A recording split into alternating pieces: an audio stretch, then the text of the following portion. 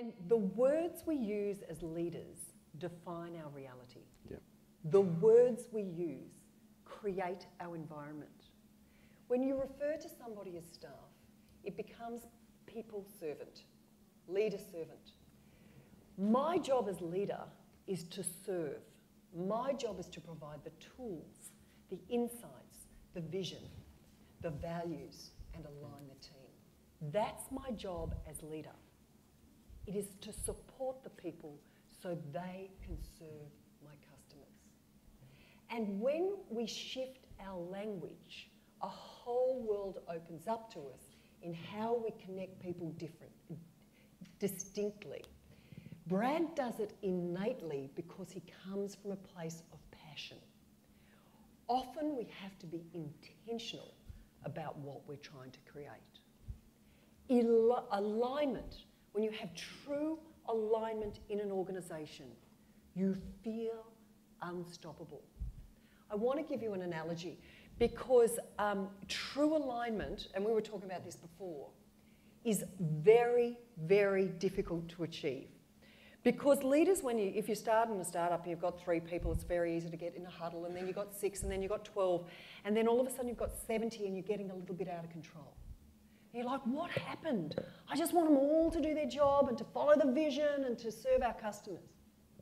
So, you know how Jim Collins wrote the book Good to Great, and it was all about getting the right people on the bus. But who was driving the bus? Who's driving the bus? And everybody else looking out the window, having a lovely time. So my son became a rower, and for the first time I had anything to do with rowing, and he wanted to be in the firsts. Now, he wanted to row in the firsts. And I think it was because the girls like the firsts. I don't know, whatever. Anyway, but to be in the firsts, he had to train. And when I talk about train, I'm talking about 50 kilometres on a Saturday rowing. Of 11 weeks of school holidays, he was home for 6 days. The rest of the time, he was training. His hands were completely ripped to pieces and he couldn't feel them because he wanted to be in the firsts.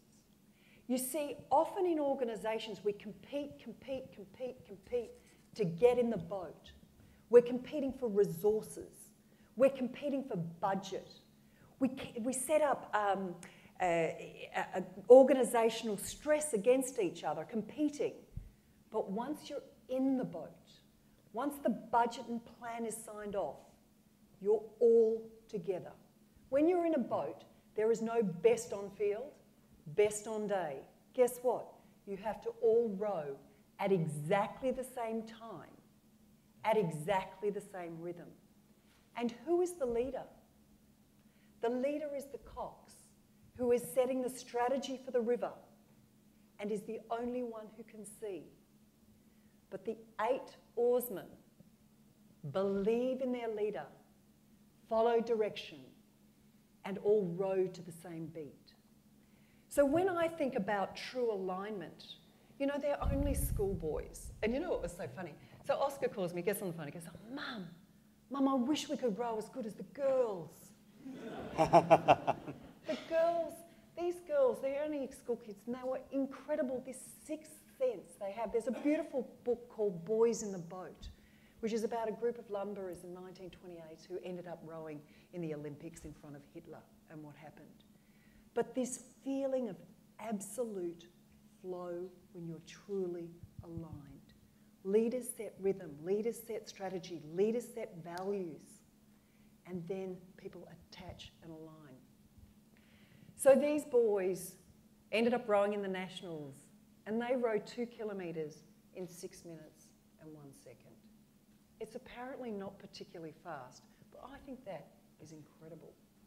So what can you do in your business when you imagine what it's like to be in exact flow, exactly aligned? You are unstoppable. Yeah, I think, you know, it's a great story and a great way of